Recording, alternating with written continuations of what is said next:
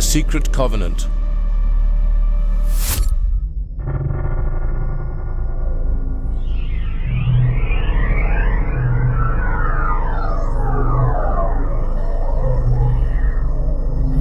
An illusion will be created so vast, so large that it escapes their perception.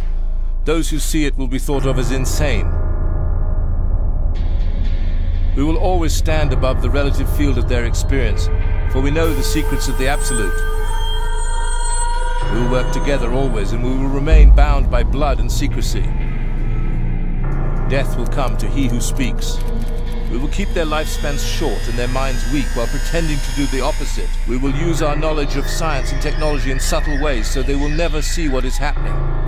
We will use soft metals, aging accelerators and sedatives in food and water, also in the air. They will be blanketed by poisons everywhere they turn. The soft metals will cause them to lose their minds. We will promise to find a cure from our many fronts, yet we will feed them more poison. The poisons will be absorbed through their skin and mouths. They will destroy their minds and reproductive systems. For all this, their children will be born dead, and we will conceal this information. They will see our products being used in films, and will grow accustomed to them, and will never know their true effect. When they give birth, we will inject poisons into the blood of their children and convince them that it's for their health. We will start early on, when their minds are young. We will target their children with what children love most, sweet things. When their teeth decay, we will fill them with metals that will kill their minds and steal their future. When their ability to learn has been affected, we will create medicines that will make them sicker and cause other diseases for which we will create yet more medicine. We will render them docile and weak, so they succumb to us and our power. They will grow depressed, slow and obese. And when they come to us for help, we will give them more poison. We will focus their attention towards money and material goods, so that they may never connect with their inner self. We will distract them with fornication, external pleasures, and games, so that they may never be one with the oneness of all. Their minds will belong to us, and they will do as we say. If they refuse, we shall find ways to implement mind-altering technology into their lives. We will use fear as our weapon. We will establish their governments and establish opposites within. We will own both sides. We will always hide our objective, but carry out our plan. They will perform the labor for us, and we shall prosper from their toil. Our families will never mix with theirs. Our blood must be pure, always, for it is the way.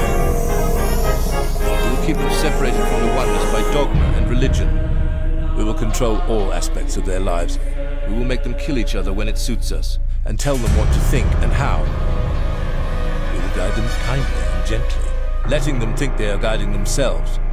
We will incite animosity between them through our factions. When a light shall shine among them, we shall extinguish it by ridicule or death, whichever suits us best. We will make them rip each other's hearts out and kill their own children. We will accomplish this by using hate as our ally, anger as our friend. Hate will blind them totally, and never shall they see that from their conflicts we emerge as their rulers. They will be busy killing each other. They will bathe in their own blood and kill their neighbors for as long as we see fit. We will benefit greatly from this, for they will not see us, for they cannot see us. We will continue to prosper from their wars and their deaths. We shall repeat this over and over until our ultimate goal is accomplished. We will continue to make them live in fear and anger through images and sounds. We will use all the tools we have to accomplish this. The tools will be provided by their labor. We will make them hate themselves and their neighbors. This they must never know. We will always hide the divine truth from them, that we are all one. They must never know that color is an illusion. They must always think that they are not equal. Drop by drop, we will advance our goal. We will take over their land, resources and wealth to exercise total control over them. We will trick them into accepting laws that will steal the little freedom that they have. We will establish a money system that will imprison them forever, keeping them and their children in debt. When they shall band together, we shall accuse them of crimes and present a different story to the world. For we will own all the media. We will use our media to control the flow of information and their sentiment in our favor.